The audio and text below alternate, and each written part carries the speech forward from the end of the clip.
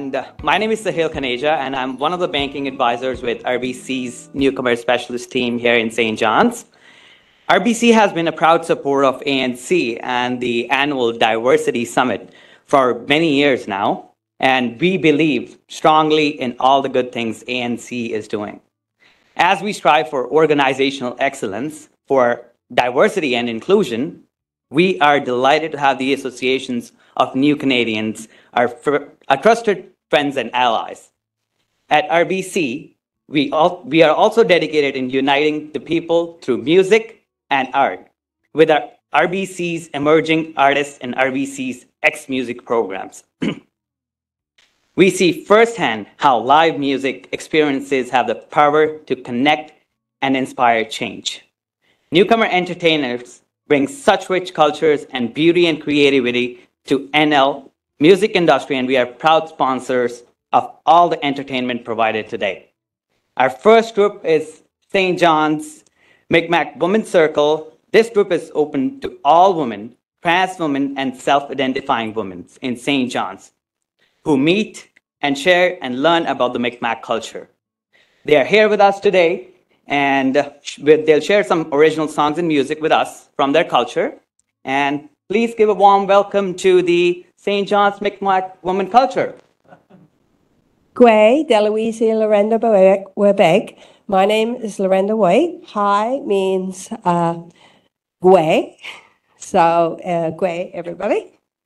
Today, we're going to sing a few songs for you and drum for you. Our teachings tell us that it's the quality of the voice that counts. It's singing from your heart. And we're going to have our two little ones here. Layla is 3 and Kai is 4, and they're going to accompany us. Thank you.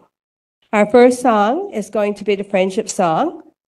In Mi'kmaq communities, people sing this song in friendship. It is a chant. It is not a song with words.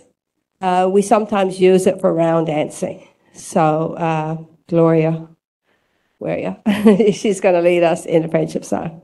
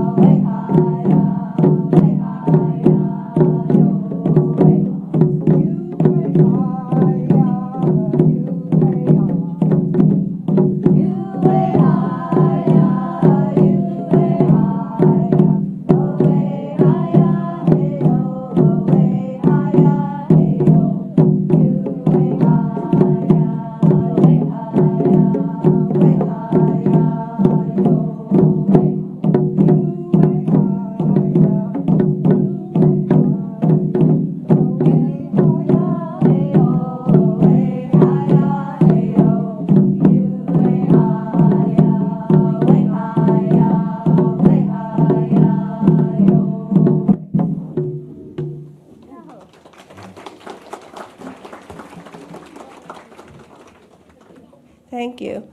Our next song is the healing song.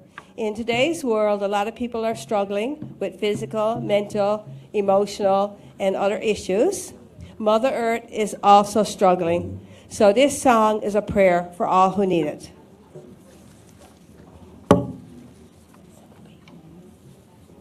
Oh, sorry.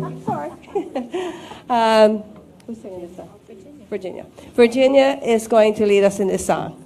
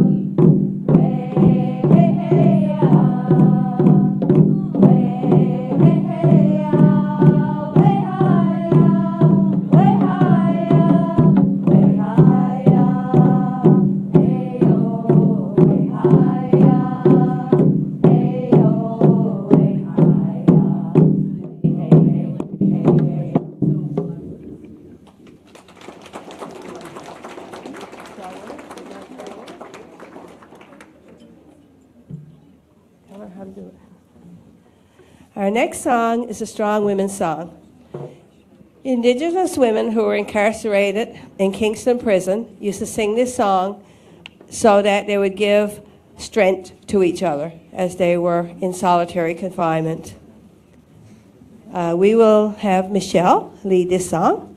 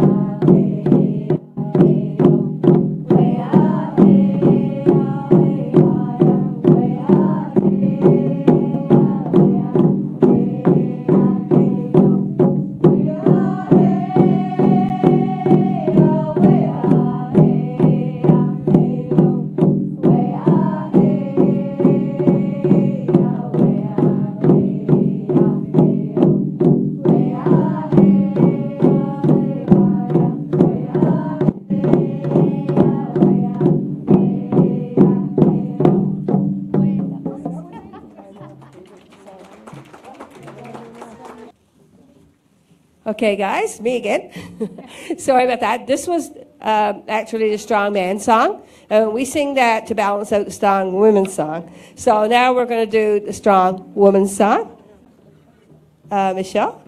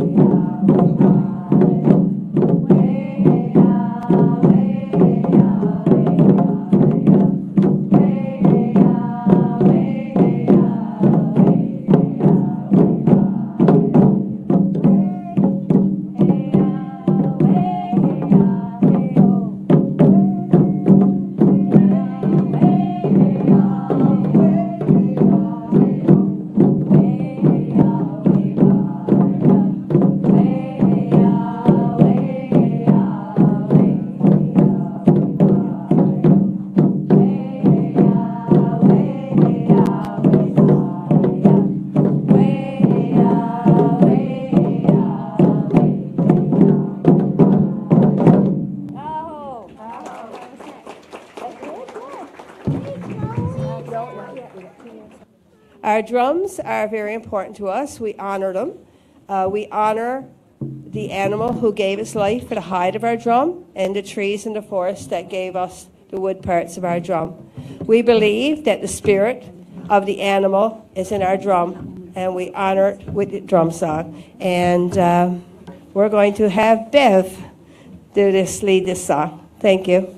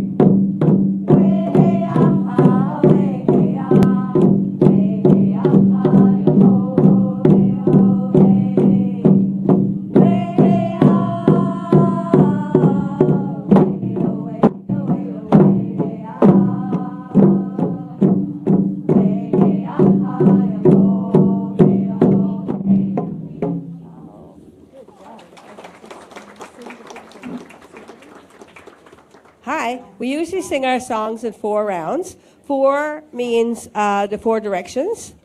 And sometimes we do 7 rounds, but normally we stay at 4. 7 rounds would be the 4 directions, the sky above, Mother Earth below, and the spirit within. So our next song is kind of going to start off a little bit slower, and it's going to move up to be a bit faster. And it's the water song. Everything on Mother Earth needs water to survive. Water is life. So in the Mi'kmaq culture, water protectors are the women. So we always make sure to take care of our waters. And we ask that everybody should take care of our waters, because if we want to live on this planet, we have to make sure we have clean water. So our next song is the water song. And Melinda will be leading this one. Thank you.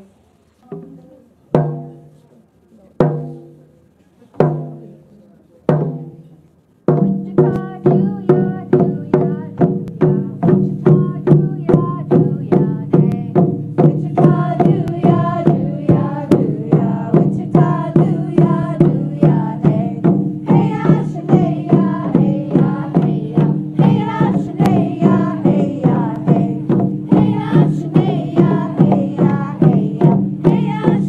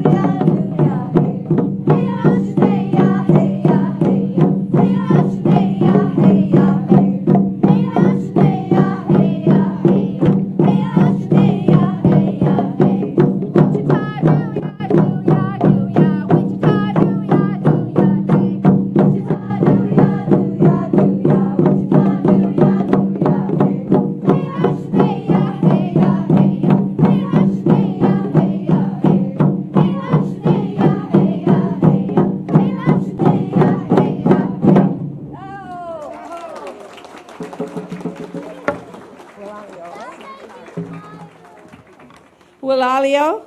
It was a pleasure to entertain for you. So thank you, folks. I hope you're all stocked up on your muffins and fruit and coffee. Next up, we are going to have our employment equity panel discussion. Now, this morning's panel has been sponsored by McGinnis Cooper. Thank you, McGinnis Cooper. So, this panel is about employment equity. Equity is defined as fairness and justice. The term differs from equality in that it means recognizing that we do not all start from the same place and must acknowledge and adjust these imbalances. According to the Canadian Human Rights Commission, the Employment Equity Act, which came into effect in 1986, helps ensure that all Canadians have the same access to the labor market. The Act also requires employers,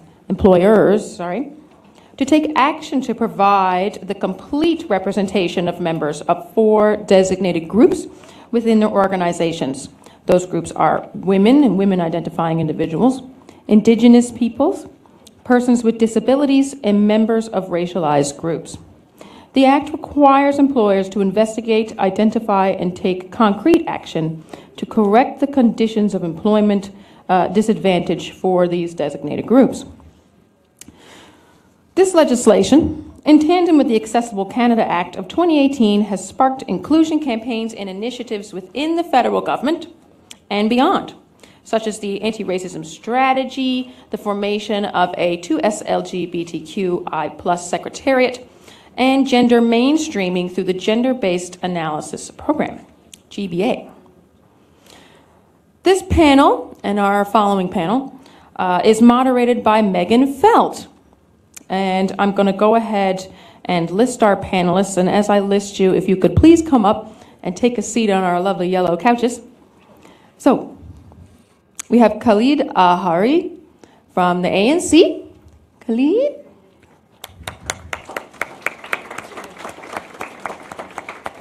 We have Alex Gibson from Pennycon. Alex. We have Paula Keeley from Ocean's Choice International, excuse me. We have Vangai Makanza from RBC.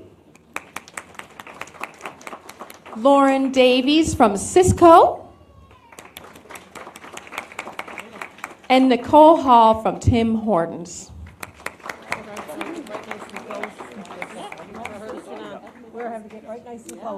Megan Felt is our partner with McInnes Cooper.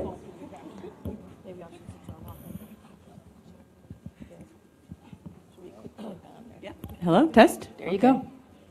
Thank you. Hi, everyone. I'm Megan Felt, immigration lawyer and partner with McGinnis Cooper Law Firm. I'm really happy to be here today and moderate this panel.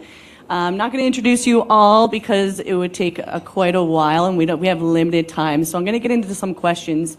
Our discussion today is going to be on the Employer Equity and in particular the Employer Equity or Employment Equity Act, and just some of the conditions or some of the things that have been imposed under that act.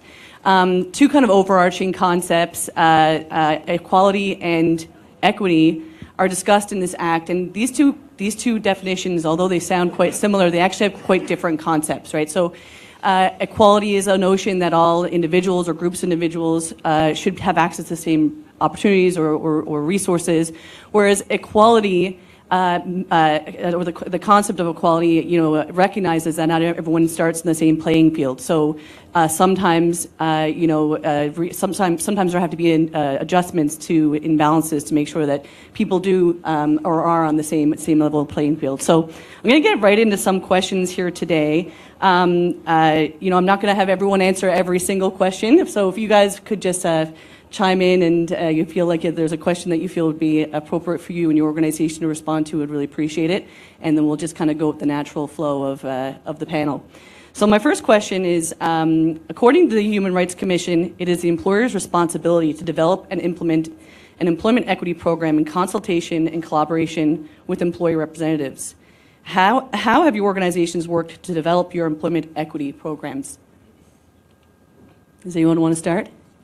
We're gonna need to pass around some of your.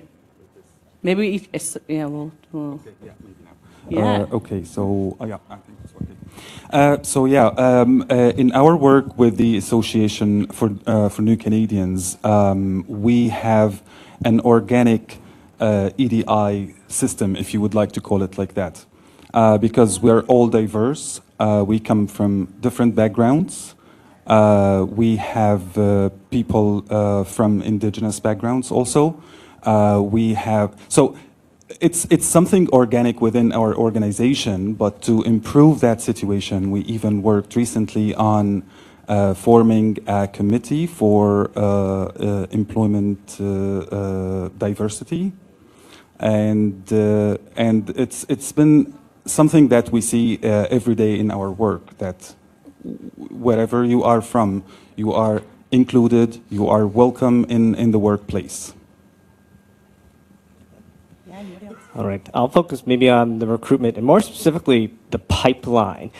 So being a newcomer, being a new Canadian especially, or of many of those equitable groups, I often find the network might not be there from an employment perspective than a standard maybe person would. So we at Pentagon have tried to really tap into that and create those networks. So we aren't the experts, and I don't want to be, well, I want to be, but I know I won't ever be the most smart in the room when it comes to looking at those kind of things. So we've partnered with ANC, we've partnered with Trades&L and the Indigenous Skilled Trade Office, the Office to Advance Women Apprentice, and we have monthly events with those groups to really just talk about their candidates, their clients, barriers, and it's really a client approach. It's one-by-one discussions on how to eliminate those barriers, having those conversations, and then bringing them up, bringing them into our talent pool pipeline, interviewing, and then hopefully success follows, which it often does. That's great. Does anyone else want to share any of their any of the things that they're doing to advance equity programs within their organizations? I can chime in. Sure. Yeah. Good afternoon, everyone. Or good morning. I'm not even sure what time of day it is. When we came out here, I was hoping there'd be a table to hide behind, but there isn't. So Alex just spoke to some of the stuff that they do with regards to recruitment, and so I'll speak to the retention piece. I work at RBC. So one of the things that we've done well is the development of employee resource groups that cascade from a national level to regional, right down to provincial.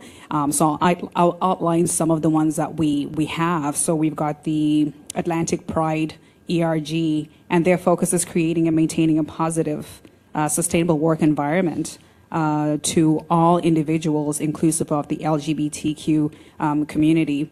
We've also got in Atlantic Women's ERG. It's an opportunity for women to get together, not just women, but even men as allies of women, to help promote networking, learning about opportunities of career growth and development, and helping talented women retain and climb up the career ladder.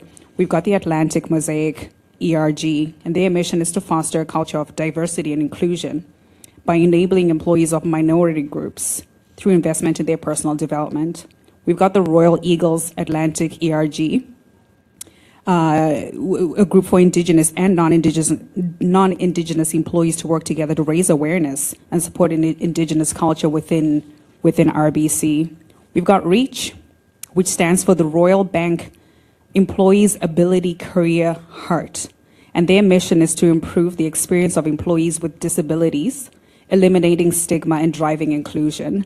I think that's one ERG that there was a couple of questions that came out with regards to how to include people with disabilities, whether you can see them or they're not visible. And I think at RBC, I can say that's been a bit of a challenge that they are definitely always working through, because sometimes those disabilities are not visible, and those disabilities are only known when people self-identify. So working with those individuals that fall into those categories is an opportunity to know where are the gaps and what is it that we can do to improve in those areas. And the last ERG that I'll highlight is the Atlantic Black Action Committee. And that mission, their mission is to increase engagement of Black employees across Atlantic to work and enhance executive and execute national office initiatives to increase RBC's presence in the Black community. So just going back to your question on how we can do that is engaging the employees, providing them platforms to bring back information to the organization on what can be done to help and improve their working conditions and environments. Thank you.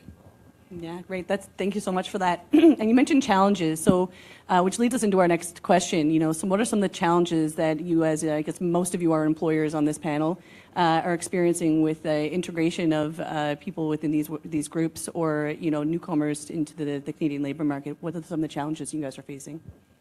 I'll jump in. I can jump in. Yep. Paula Cotty from Ocean Choice.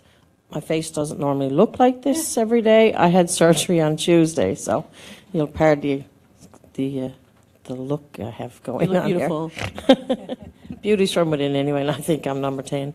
Anyway, back to the question. I work in the fishing industry. We have lots of partners with the Indigenous groups. I'm very proud of that. I guess from our perspective, the challenge is the regulations and the groups that regulate and certify the people who are already trained all over the world, and when they come to Canada to work in Canada, they don't necessarily meet the Canadian standards. We face that in the healthcare. We all hear a doctor in China is the same as a doctor in the body is the same in Canada as they are.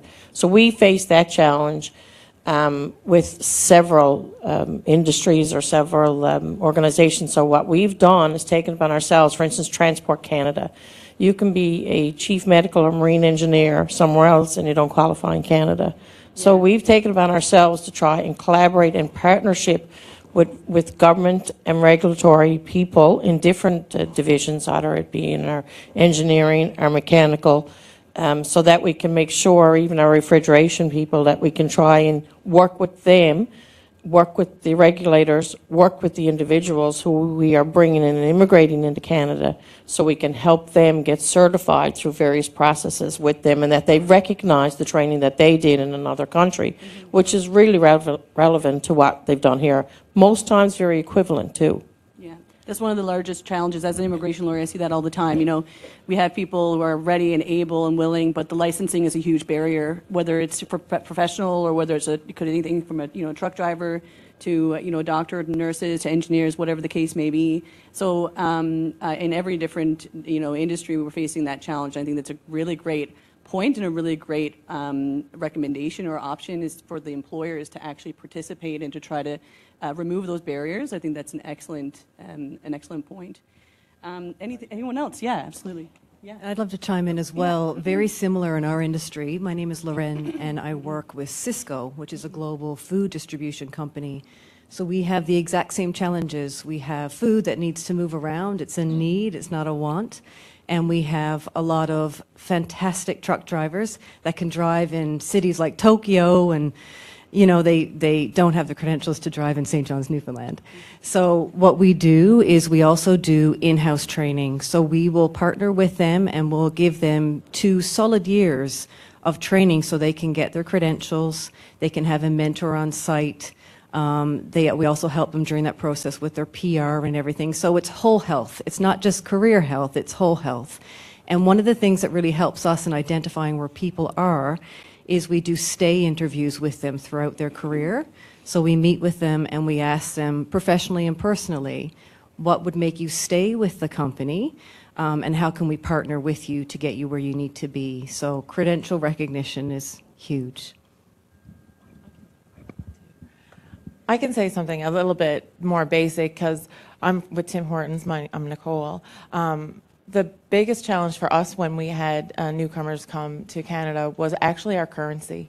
They didn't understand what a loonie or a toonie was, or even what it looked like, because they knew it was $1, $2, but our lingo, it's a loonie or a toonie, and like nickels and dimes. So like we quickly realized that like we were having cash shortages because we didn't catch on at first to how they didn't understand our lingo when it came to our money.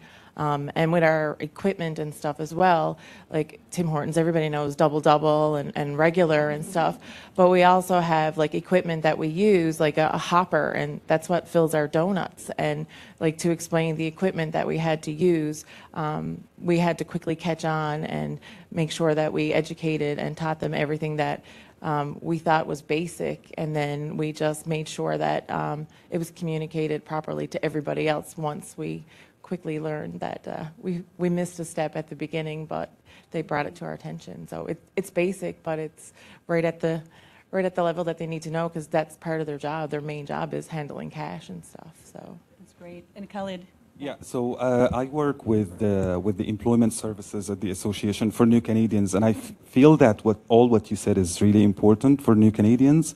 And I also can add something about language, because language is sometimes a challenge. So it's a challenge if the newcomer doesn't speak any English, but at the same time, when the newcomer speaks some English, there's something called the silencing of ESL speakers in employment, where usually speakers of English as a second language don't get much to say in meetings. So language is a big barrier for many newcomers. Now, good enough for the Association for New Canadians is that we came up with some solutions for these things. So we came up recently with the idea of having language coaches who can go to businesses and work with newcomers in their businesses to support them to learn the language of that business specifically, not just like the general English, so they can be able to be more productive. We also thought of like all the other challenges, and that's why we started recently an employment training center where newcomers can come to us and be trained for the work culture in Canada and in Newfoundland and Labrador. That's great. That's a great discussion. So I'm going to move on to the next question now, and it's with regard to equitable practices with regard to recruitment, promotion, and retention policies. So how do each of your respective companies or organizations apply such equitable practices? Does anyone want to go? I can always go. We put something neat into practice when we are recruiting, and it's working really, really well. We've been doing it for a few years now. But we have DE&I champions that are part of the interview phase, also vetting all of our resumes to make sure that we're not excluding based on if your telephone number begins with a different area code or naming, or if all of your experience is not Canadian-based, things like this.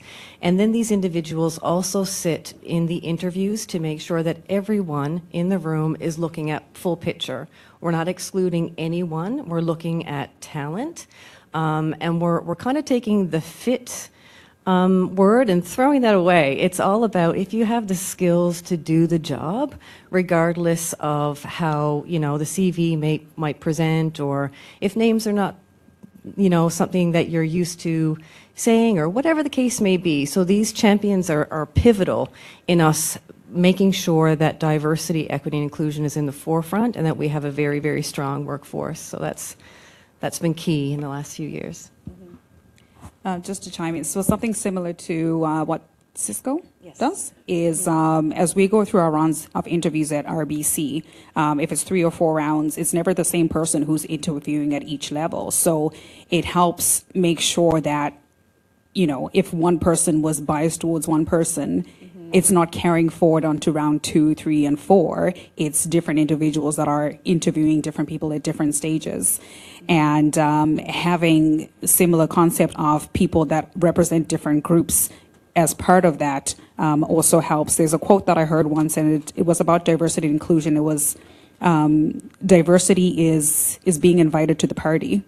That's your interviews and being given the job. The inclusion part is, did they play your music?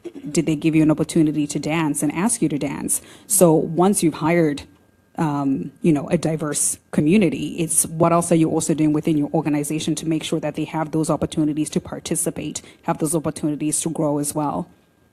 Thank you. That's great. Thanks, Alex. So I'll focus on the retention, and much like Cisco, we do stay interviews or retention interviews, but with more of a focus on Indigenous trades and Indigenous employees that we have. So with Penticon, we're a construction organization predominantly.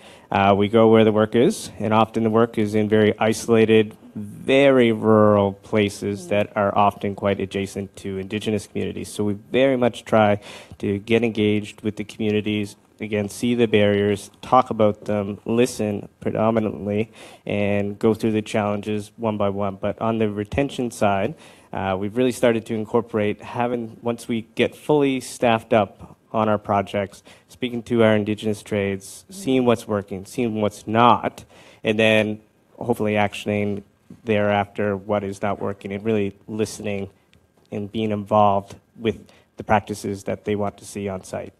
That's great. And that's a little bit of a lead up into our next question, which is with regard to Indigenous populations and what your organizations are doing to make your spaces more welcoming to Indigenous peoples. Anyone wants to speak to that? Okay, me again.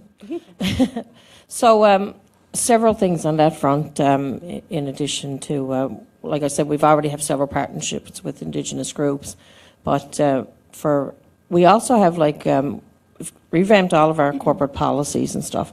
We have an orientation and an onboarding, a whole new onboarding thing. When people come on board, there's a mentorship program with employees within working in the same group, crossovers and different divisions. So you get to have a full sharing. And we also have, which is really special, we have a sharing of different cultures.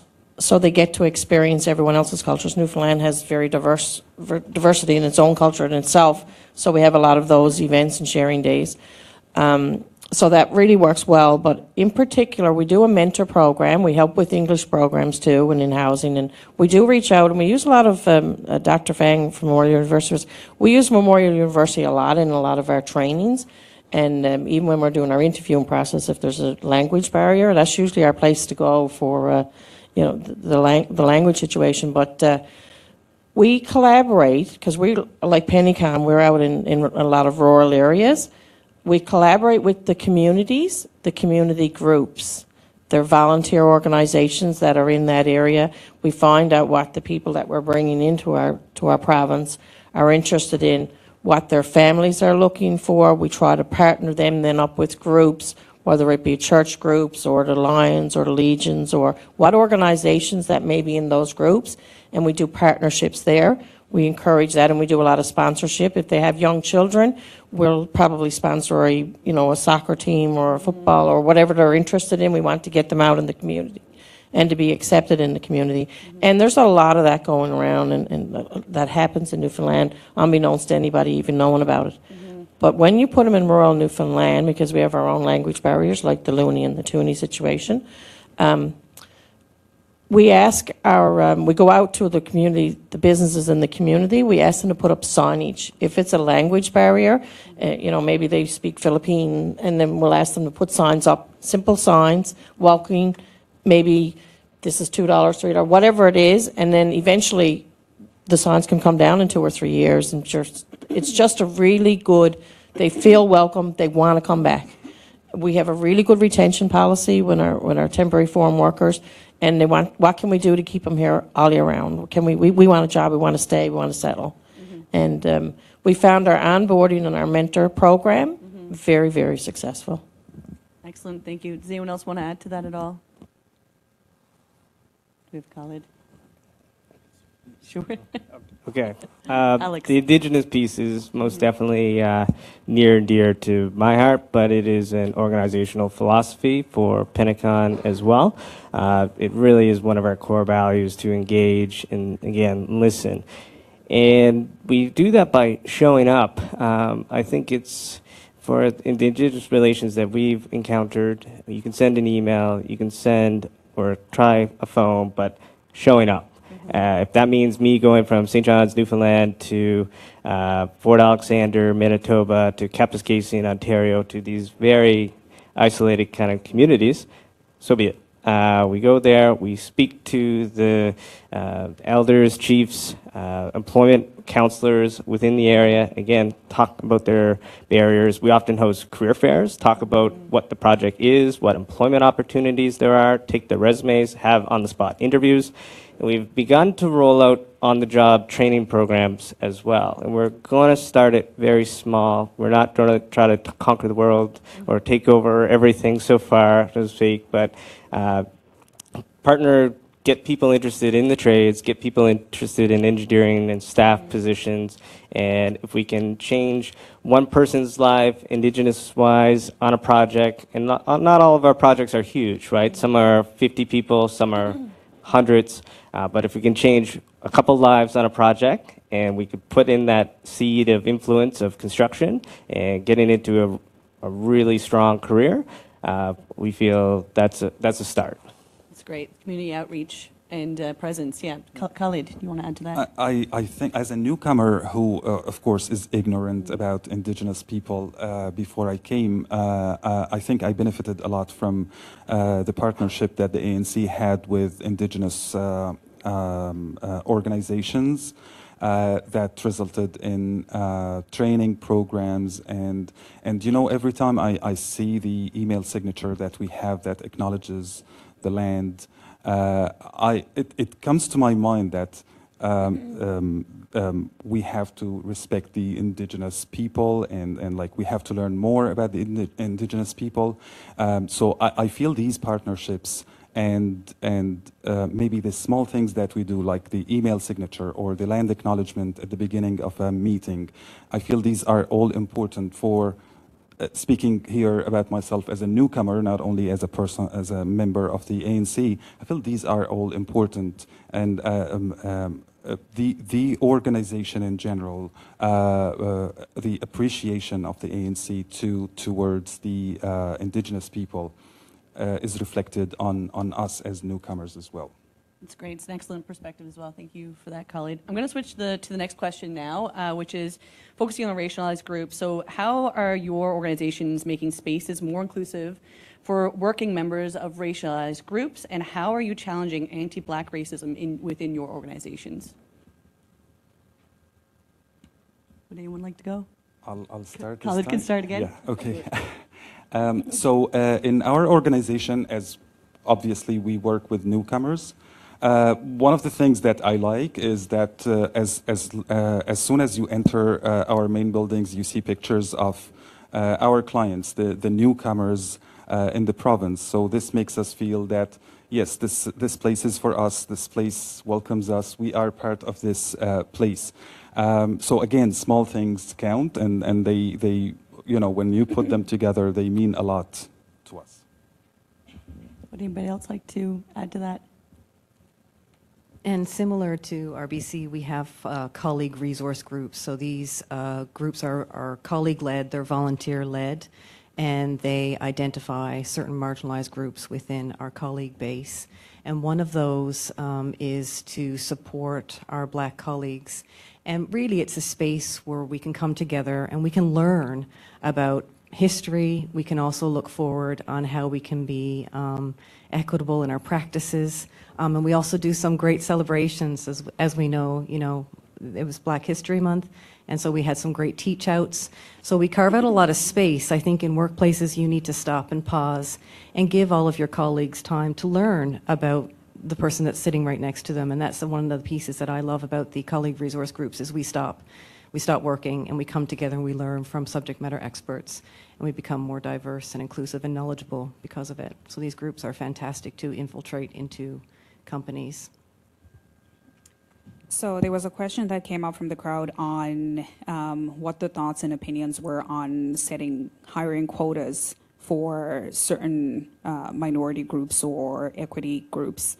In 2020, after the George Floyd murder, RBC kind of shifted their focus on the unconscious biases and the systematic biases that were, known in organizations or unknown, and they took it really down to the ground level on, yes, we eventually want to have, 30% in this category, 40% in this category, but what do we need to do at the bottom to actually work our way there? So they've actually started to divert resources towards scholarships for Black students, right from high schools to universities, and not only in the Black community, but even indigenous community and other people of color. So they've taken it down to the grassroots level on what is it that we can do to impact everyday lives of these communities so that we are reducing that systematic racism that we tend to see in organizations.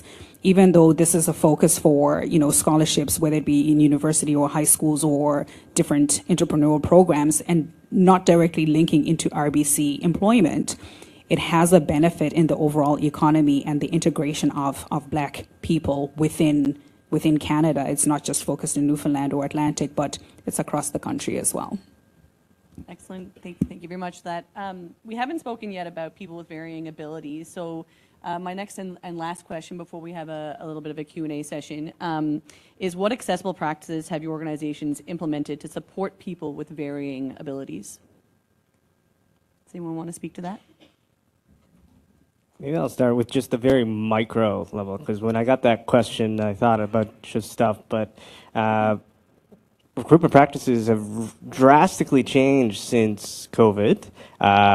2020 to 2024, organizations, I could probably ask everyone here, how many of you have participated in a video interview? And probably most who are in the job market would put up their hands now. That wasn't the case in 2020 and before that point. I do strongly feel that video interviews are an accessibility feature that helps so many. You can put closed captioning on it.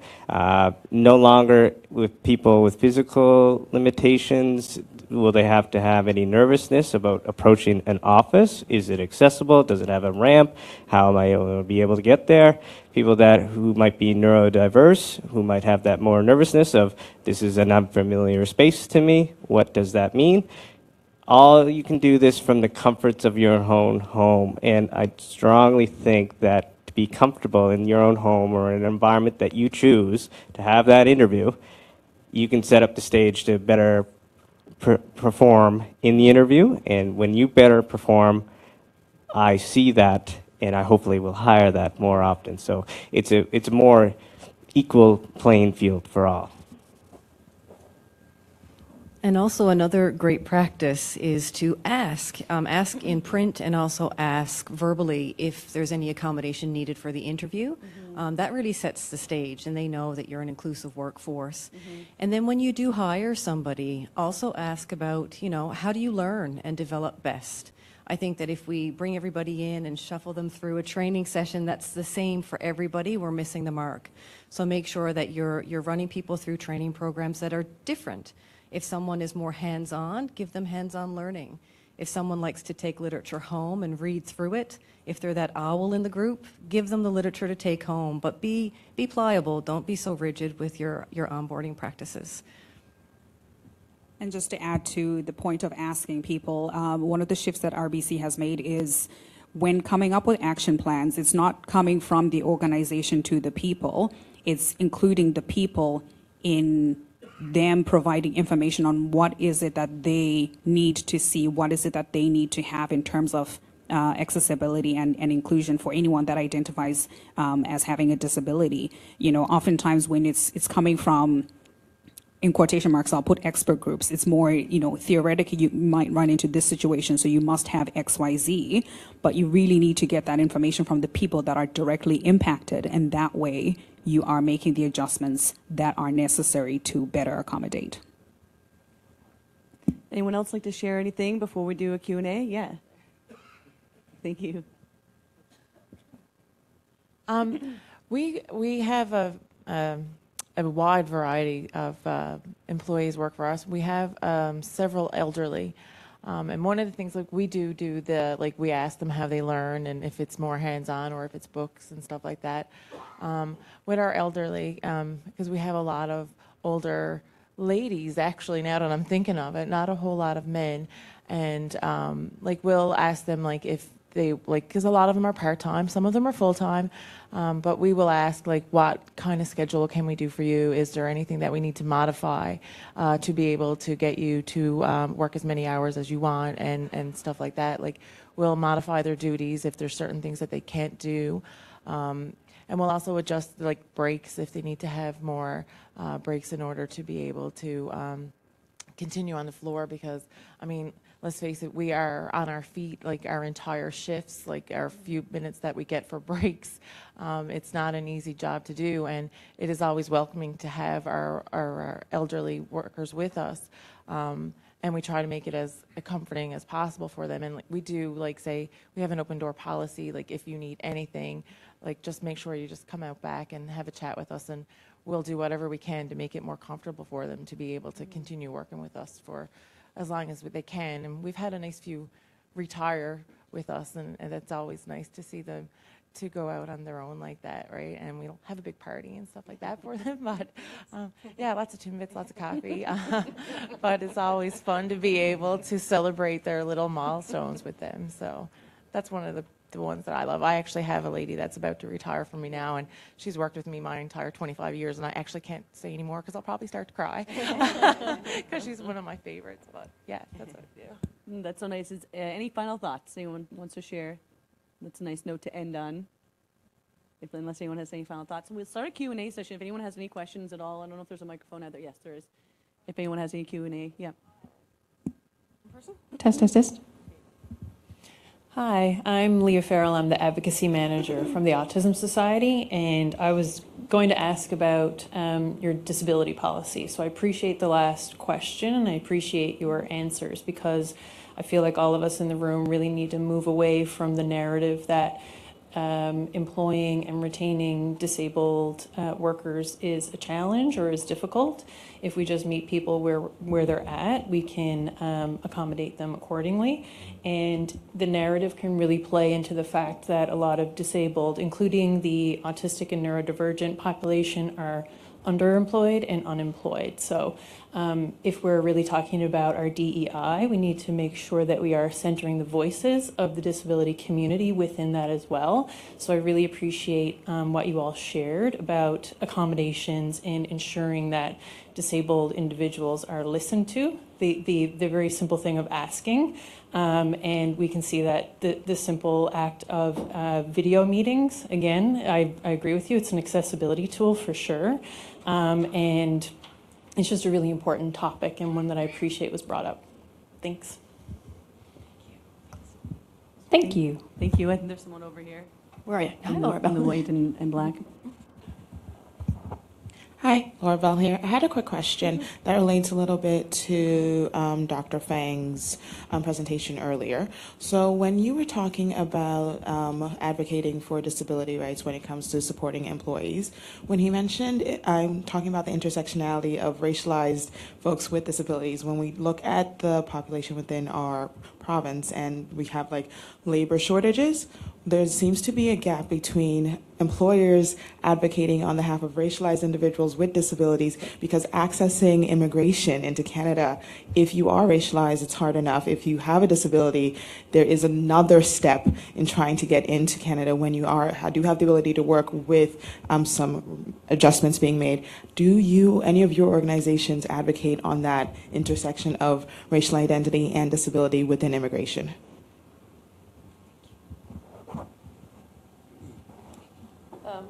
Yes. So we've struggled on a couple of fronts with that, with the regulations and the authorities, I guess, and us trying to bring in some people into Newfoundland and Labrador to work. We've had some successes, but we've had some failures as well. Extremely disappointing from our perspective, from a company, because ultimately, as long as you provide a safe, caring, and a kind workplace for all involved, it benefits the workers and it benefits the employers. And it's a win-win situation. And when you can get everybody on that same playing field, you'll have nothing but benefits for all. Unfortunately, that's not the case a lot when it's the immigration issue, because what it comes down to, or what we have found in the past, the struggle that we face with is that it's the fear that they're going to end up in a medical situation, and now it becomes at the cost of the taxpayers. Yeah, I can speak to that a little bit as well as an immigration lawyer. The legislation is that, you know, you can be medically inadmissible to Canada if you're trying to immigrate as an economic immigrant, based on a medical that you have to perform as part of your application process. And there's been a lot of changes to the case law actually on that recently. Like they've made concessions for people who have autism, and it's actually like a cost analysis that they do, and there's an average cost spend per person in Canada, which is around the $22,000 mark. That's like the number that IRCC gives for the assessment. And if there's a fear, I guess, on the immigration side, for lack of a better word, that the cost for this person's, whether it's social services or medical services, is going to go beyond that number, that 20, I think it's 22 or 26,000, something around there per year, then they will deny the permanent residency application based on medical inadmissibility. Now there's procedural fairness letters. There's all kinds of legal things you can do to try to negate that with, coming up with plans and things like that. But, and if you have money to kind of negate that, like there are things you can do. They're way less strict than they used to be about 10, 15 years ago when I first started practicing immigration law. But yeah, it's a huge barrier. And lawyers across the country are arguing that it's actually a human rights issue. So it's going possibly to the Supreme Court at some point. But we'll see what happens with that. But it is like a massive area of immigration law that is a huge barrier for people with disabilities.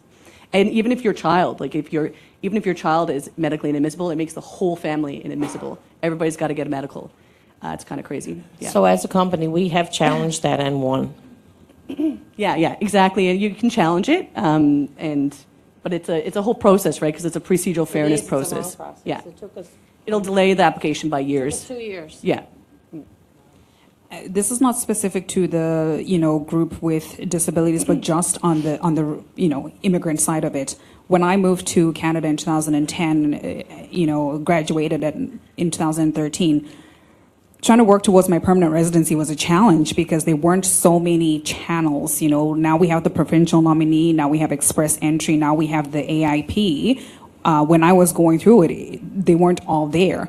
So one of the questions that immigration paperwork would ask for my employer to say is why they have hired you over a Canadian, which kind of goes against your human rights, right? At the end of the day, you want to hire whoever had the best skills and opportunities to fulfill that job, regardless of nationality or immigration status.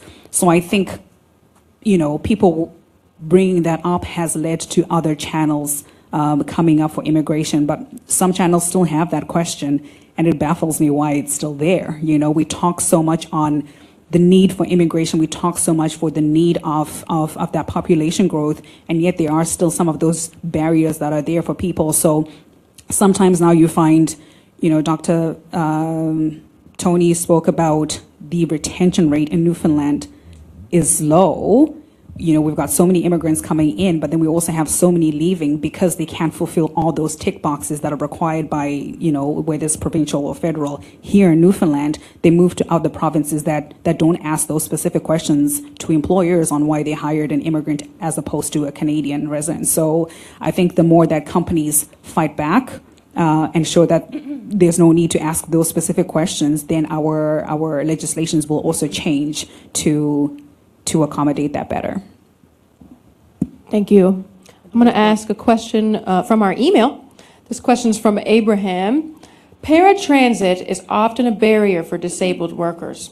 Even if the workplace is fully accessible, getting to work is a barrier to a disabled person who might be fully qualified otherwise. What are we doing to reach these folks?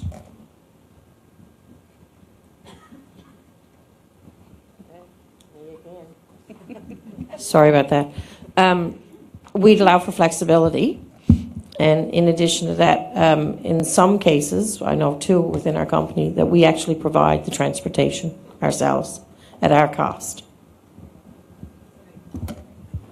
We've also had a few that use the Go Bus, and we accommodate the schedule for them so that they can work around it, and they just tell us what their schedule is, and then they arrange the Go Bus. We have had quite a few that have used that with their disability. Thank you. There's another person right here that in the black Yes. blazer that's had a hand up a couple times. Okay, Yeah. John. Yeah. Hello.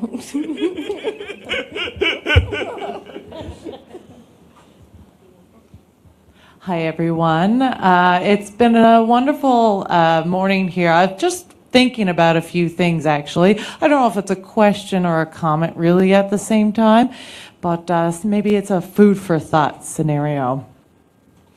I don't know if it applies to anybody directly, but just speaking about my life experience as a deaf individual, like I'm talking about employment and a client perspective from your perspective, but I'm just wondering, I'm not specifically talking about a banking company, it's just kind of a general comment personally, with regards to a bank scenario though, as an example. When I'm signing a contract or a waiver, I have to, so if I have to sign something like a document, you know, it is possible that if I sign it without an interpreter that there might be a misunderstanding. But really I could, you know, without that, with a communication barrier there written in an English document, that we could have a miscommunication and a suit issue. The second point on that contractual situation, not having the clear accommodation. Many reasons that we're not hired as a deaf individual is because we're deaf. There are some employers that refuse to hire interpreters in the interview process, given that language barriers, so that the application process and that interview, really, we don't even get that opportunity to get to the table, and that happens more often than not. So we don't even get the opportunity to sit at the table. The applicant doesn't get that same service that they may have as an acquired deaf individual. And the boss says that, no, you can't, you're not qualified.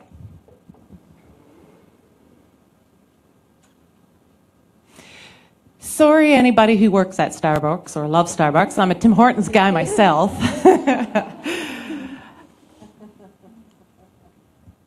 But it's the same kind of experience, you know, when it comes to that double-double. You go through the drive-through, there's the barrier, right? It's the drive-through. On a speaker, we have to park, walk in, order, you know, but that convenience of a drive-through is already a barrier. The plan perhaps to, you know, become more deaf-friendly, like in a Tim Hortons or a Starbucks issue, you know, is that we're depending on that audio visual. We have you know, maybe some lip reading. We have like deaf and hard of hearing people with a variety of, whether it's not only just pure sign language, there's a variety of accommodations that can be accommodated for a variety of members in the deaf community, not only just deaf that cannot hear. So we've got the hard of hearing community as well. So that's a little bit of food for thought on those 3 points. I don't know really if it's a question. I just want to say something there, because we have a regular at one of our Tim Hortons locations, and he is deaf. And we have cameras that actually look at our speakers, because most of us have double drive-throughs, so we need to know who has to go first. But that regular, he's seriously in 2 or 3 times a day, but when we see his car at the speaker, we actually know. And he drives on through, and he comes up, and at first he used to have a piece of paper with his order on it, but now all we have to do is see his car, and we actually have the coffee ready for him, and he has multiple drinks. So once we get to know the car and the person, most times that barrier isn't something that we actually have. We actually enjoy it. Add to that, so the gentleman that's probably delivering your food is also deaf. One of our best drivers at Cisco is hearing impaired. And when he came to us, of course, a lot of people would put up barriers so that interview wouldn't have happened, but it did. And he's been with us for a long, long time. And he's awesome. A client can say. Yeah. But I think it's up to everybody in the room. You know, do not marginalize people. If you have someone coming that wants a job, do everything that you can to have an honest conversation with them, because you'll be stronger as a company for it. So I think conversations like this really spearhead change. And just like Tim Hortons, when they see that person come in for their 3 or 4 coffees, or the driver that's at the back, we need to make these things happen because it's the right thing to do. I think sometimes organizations look at accommodation as a big expense and are not necessarily willing to incur it. But I do urge organizations that, look at what works for you. I'll speak from a banking perspective. We're across the country. We have multiple banks in the province in Newfoundland. In St. John's, we don't have one branch that has translators for every language, or even the blind or deaf community, but we do have access to interpreters. We use a third-party company who has access to 237 languages, including ASL, and then we also have up to 32 languages that will offer that visual video conference as well. So if ever we're dealing with a client or employee who needs that translation for legal purposes, like you said, it's easily accessible, not a physical person in the location, but we have a resource that we can turn to make sure that no one is turned away because of English barrier or any disabilities that are there. Even our ATMs have been adjusted to accommodate visual barriers. I'm not too sure on the deaf community on what our ATMs have. Actually not the deaf, sorry, the blind. They do have the option to plug in like headphones, so you can actually be, walked through the process of, depositing money, withdrawing money. So again, it comes from engaging people that are impacted in the community to make those adjustments that need to be made. But again, thank you for your feedback. I think each of the minority groups in this province will feel that you spoke for them today. Because we each, like Lauren said previously, we each have something that may deter us to get the job interview when we are a little bit different. But we are losing a lot, we are missing out on a lot of potential when we do this. So, I'll go back to Lauren's point that sometimes we have to be open to accepting whoever I am, and however I look, and whatever is with me, because there must be some potential that I can contribute to the workplace that maybe for some reason the HR person might miss, or because this person is different. I think that's moves us up. Yeah. Yes, I'm sorry to have to move us along. We're still catching up where we had the fire alarm. So if your question didn't get answered, please send us an email with your question and we'll work to get that question answered for you. So now let's say thank you to all of our lovely guests for that wonderful discussion. That was awesome, guys. Thank you. Thank you, Megan, for moderating. Next up, we're going to have our lunch break and another performance. But before we do that, I want to make sure we're all aware that the Amera Center has set up a prayer room for anyone who would like to avail of that. That is in room B1007. So that is a prayer room there if you need it.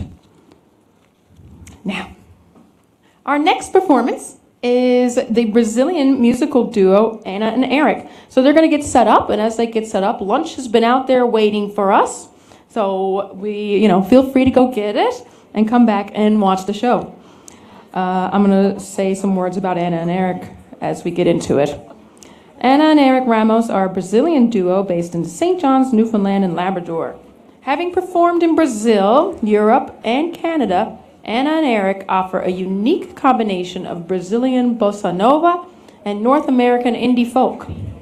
In 2020, the duo released 2 singles, Hope and Lights My Way, as well as their self-titled debut EP, earning them 1 nomination at the 2021 ECMA Awards and 3 at the 2021 Music NL Awards. In 2023, the duo released their debut album, Our House From Here, and the singles I Can See Our House From Here and Manhã de Abril, April Morning, which have received wide coverage in Brazil, Portugal, and Canada. The album was nominated as the 2024 Global Recording of the Year at the ECMA Awards and received 3 2023 Music NL Award nominations. So, go ahead on and get yourself some lunch, take your restroom break, and mingle a bit and enjoy the musical entertainment. Thank you.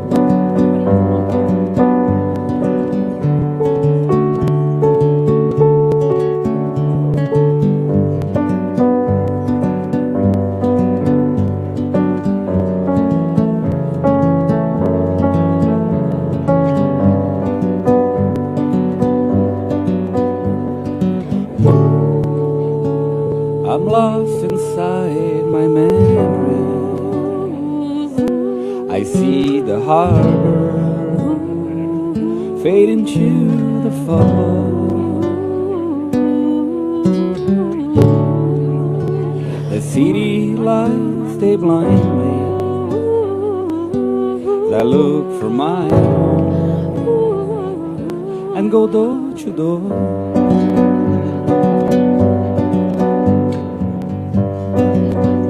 looking for days that never end.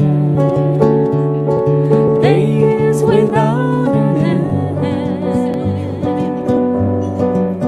They're just a moment that lasts forever, a fleeting moment that lasts forever, just a moment that lasts forever, a fleeting moment that lasts forever.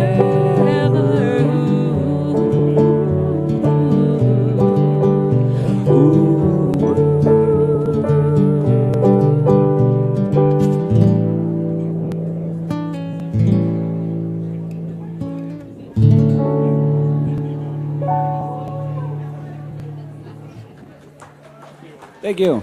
Thank you. Thank you so much. Such a pleasure being here today with you.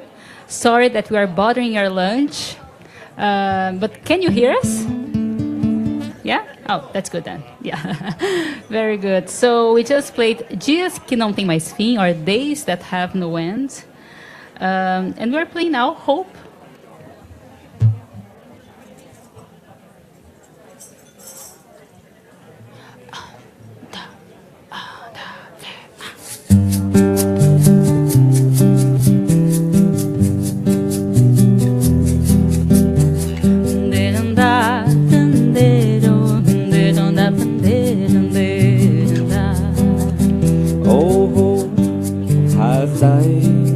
He joined the sun and the sea. It wasn't the prettiest twilight that we found eternity. And now the future is back, and our best years have passed. Son, I have grown so old, but he's the same. Look at that. There's a smile within me from the old sunny mornings. There's a loneliness I love that disappeared without warning.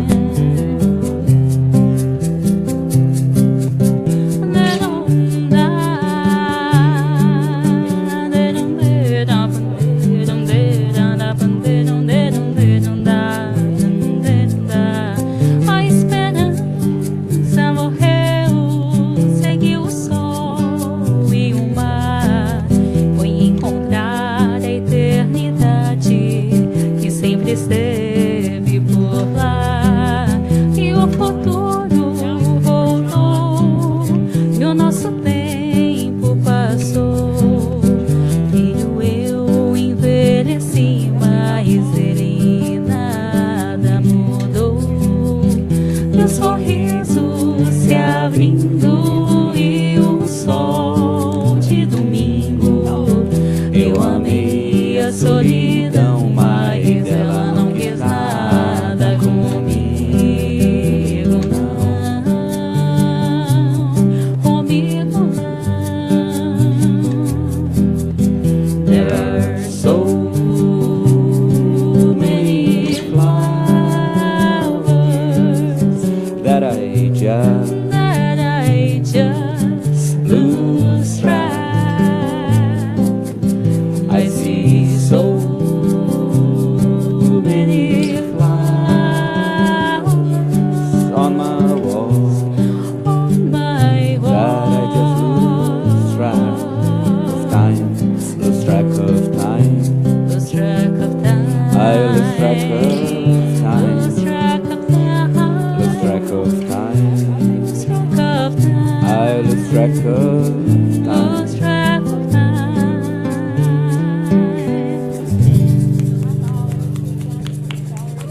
Thank you very much. Thank you.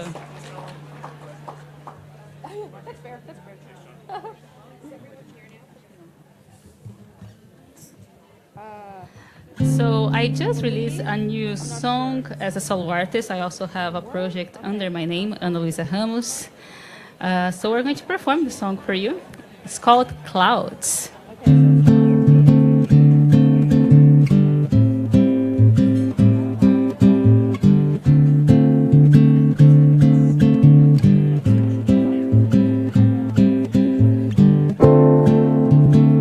I could touch the clouds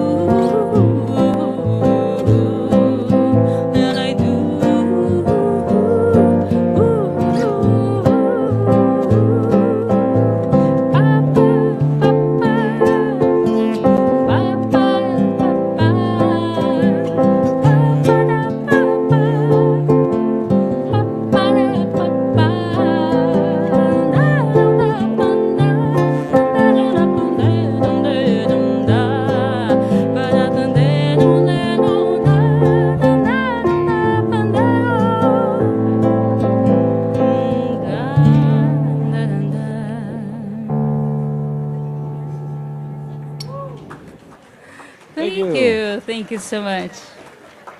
So this was Clouds. I think that each table has a coaster with our links. So if you're enjoying, make sure to follow us and to listen to us everywhere. Right? Exactly. Tables are big, so you may have to look for the coaster, but it is there. Yeah, it's there, yeah. I think that we're doing now a cover. There's a song that we love to perform, and it's called I Wish You Love.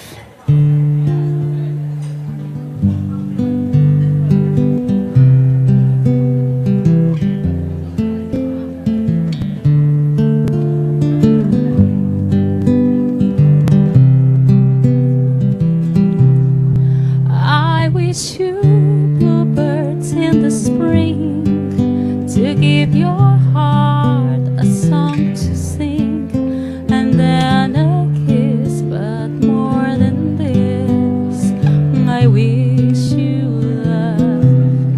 And in July, a lemonade to cool you in some leafy glade. I wish you health, but more than wealth. I wish you love. My breaking heart, and I agree that you and I could never be. So with my best, my very best, I'd set you free. I wish you shelter from the storm, a cozy fire to keep you warm. But most of all, when snowflakes fall, I wish you love. I wish you bluebirds in the spring to give your heart a song to sing, and then a kiss, but more than this, I wish you love. And in July, a lemonade to cool you in some leafy glade. I wish you health, but more than wealth. I wish you love.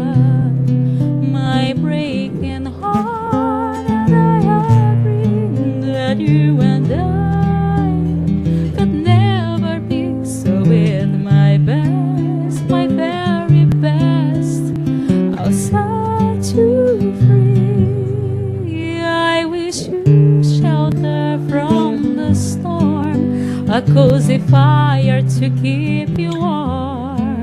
But most of all, when snowflakes fall, I wish you love. But most of all, when snowflakes fall, I wish you love. But most of all, when snowflakes fall, I wish you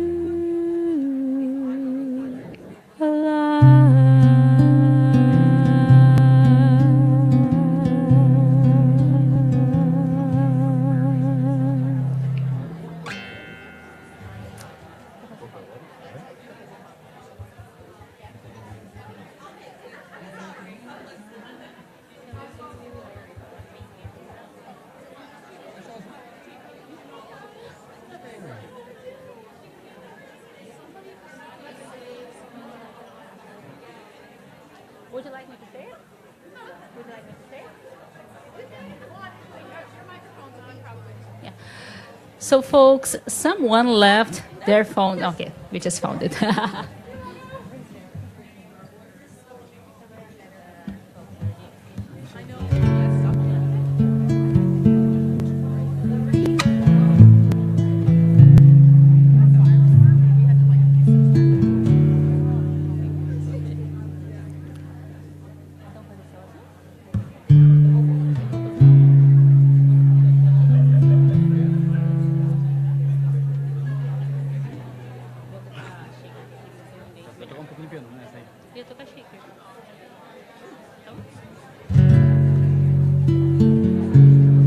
So we're playing now Céu Azul or Blue Sky. It's from my second album called Amanheceu.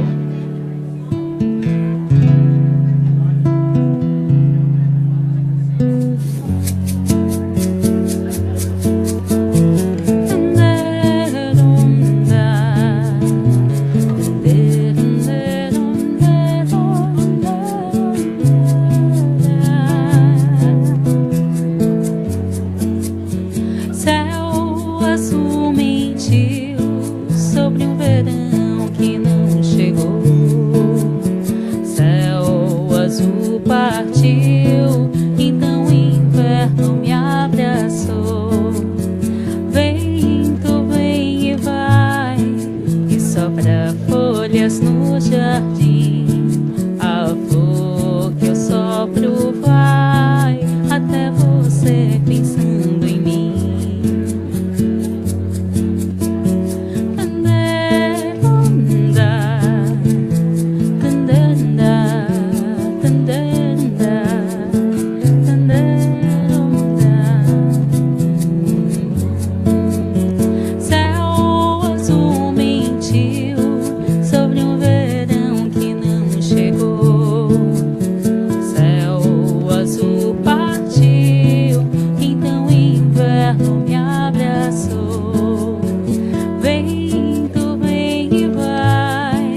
Sopra folhas no jardim.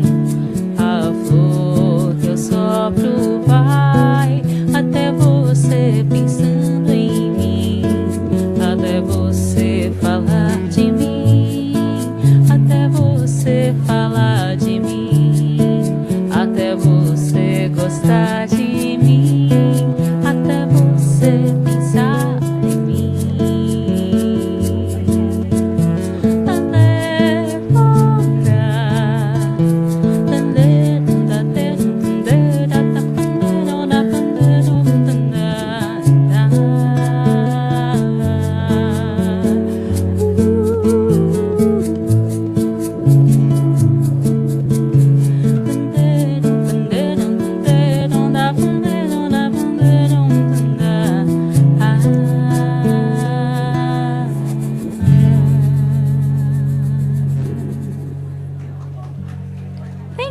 Thank you so much.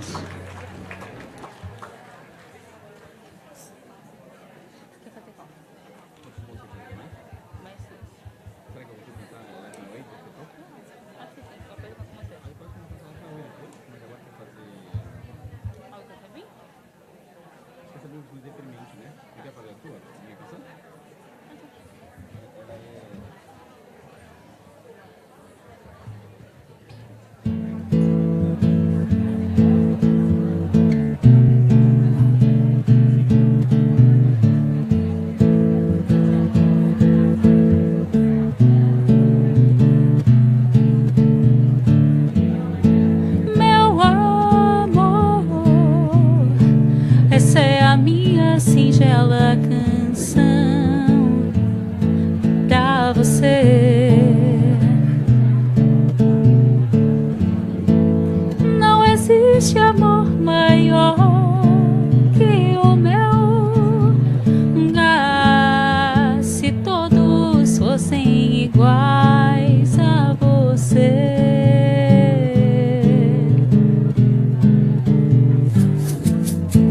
Meu amor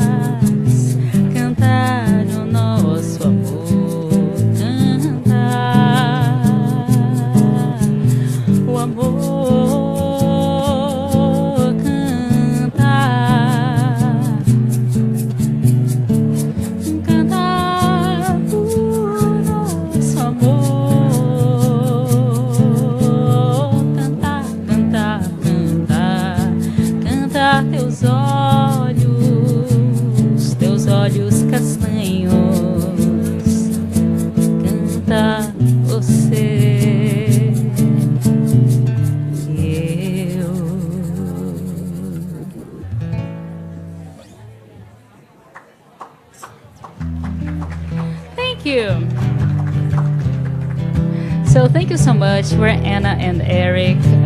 Such a pleasure to be able to perform again the ideas. We thank a lot the ANC for all what you do. We really appreciate. And we're playing our last song. It's called Lights My Way.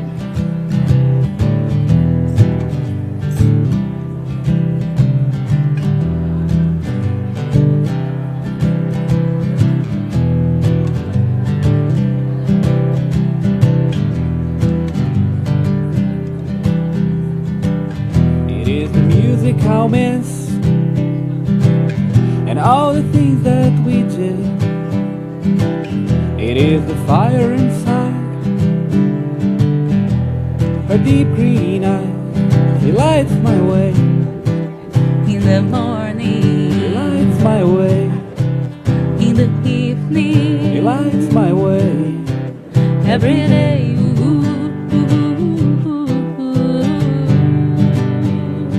Ba, ba, ba, da, da, da. Ba, ba, ba, da, da, da. Ba, ba, ba, da, da, da. Ba, ba, ba, da, da, da. It is the music I'll give. It's everything that I give. It is a fire inside. His deep brown eyes, it lights my way. In the morning, You catch me alive. when I'm falling, He lights my way every day.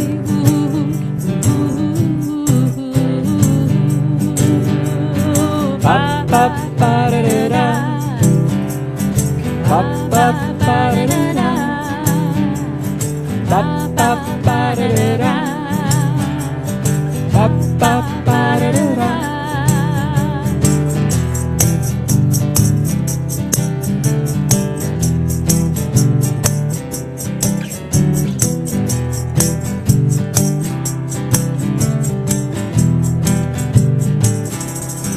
Lights my way In the morning, it lights my way. in the evening. It lights my way Every day,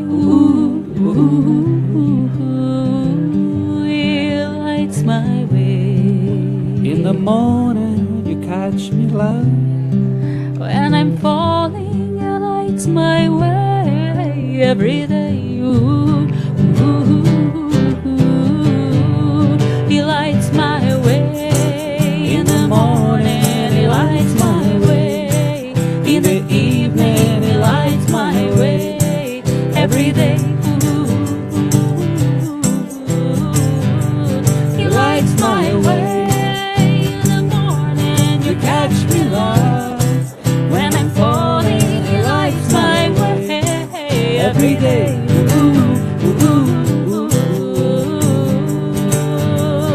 ba, ba, ba, da, da, da. Ba, ba, ba, da, da, da. Ba, ba, ba, da, da, da. Ba, ba, ba, da, da, da. Thank you very much. Thank Hope you all you. have a great afternoon. Thank you.